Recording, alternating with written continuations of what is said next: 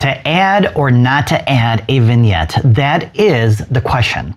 So in this tutorial, I'm going to show you how to add a vignette in Dartable, GIMP, and then how to create a custom vignette, in this case, a heart-shaped vignette. How cool is that? I love it.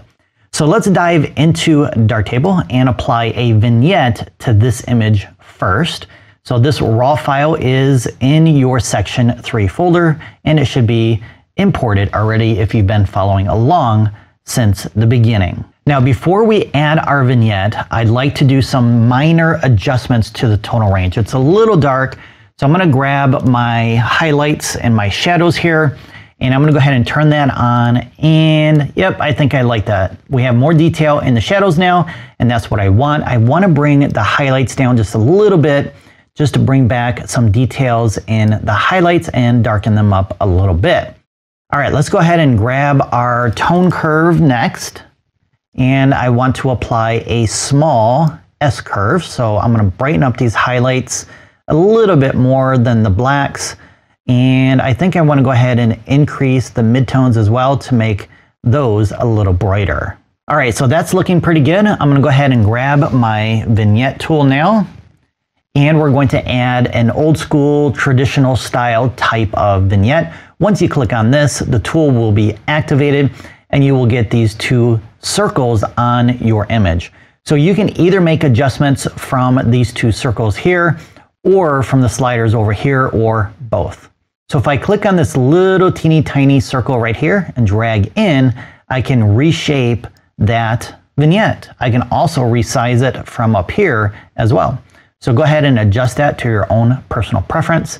And then this outer circle is where the feathering begins for that vignette. So if we click and drag in, you can now see that vignette inside of the corners here. So that might be a little bit too far. I'm going to bring that out. And then of course, the brightness will make that vignette darker or brighter. Saturation will reduce the color saturation or increase it depending on what you want to do.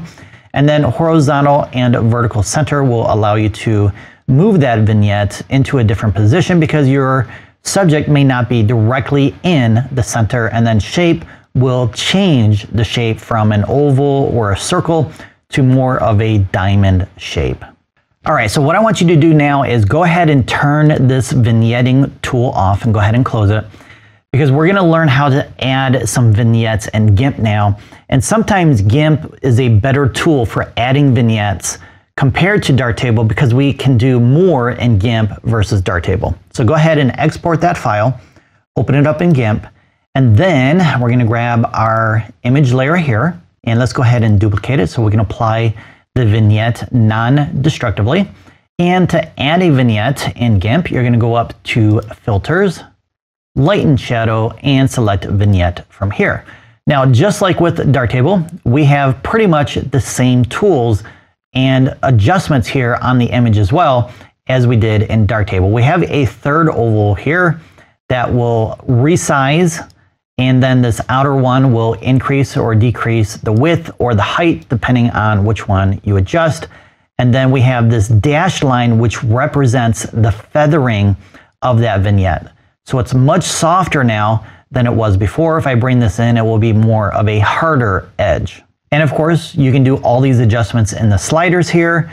And then the other thing you can do is you can change the shape of the vignette from a circle to a square. There's a diamond. There's also horizontal and vertical. So all depending on your creative vision. But if you want to add a custom shape like this heart shape here, what you're going to do is, let me go ahead and delete these so we can start over, is you're going to navigate to your section 5 folder. You're going to find this heart PNG file. You're going to click and drag it in, or if that doesn't work based on your operating system, you're going to go up to File and select Open as Layers to open it up as a new layer. Now, before we can create a vignette out of this, we need to increase the layer boundary because it's smaller than the current canvas.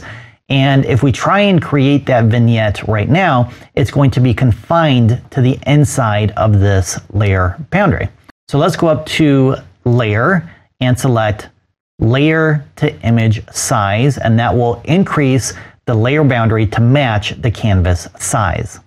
Now let's make a selection of our heart, and we can do that real quick by right-clicking on the heart layer here and selecting alpha to selection, and that creates the selection. Now we need to invert the selection so that we can then fill it in with a color of our choice. So let's go up to select and click on invert. Let's go ahead and turn this layer off. And let's create a new layer called vignette, and let's fill it with transparency. And now we're going to go ahead and grab our foreground color swatch here and choose a color. So choose anything you want, click OK. Grab your bucket fill tool with Shift+B and fill in that selection. Let's go ahead and deselect. And then the final step is to blur the edges and the layer itself by going up to Filters, Blur, Gaussian Blur, and then adjust the X and Y size to whatever you want. So I'm going to go pretty high here, so right around 60 to 70.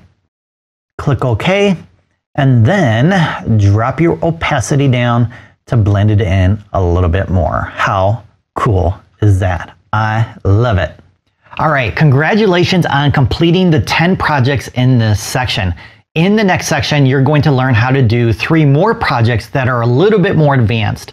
So we're going to do some compositing, which simply means you're going to take multiple images, bring them together in one document, and then merge them, blend them, and do some other stuff to create a new image or a new piece of artwork. So if you're ready for that, let's do it.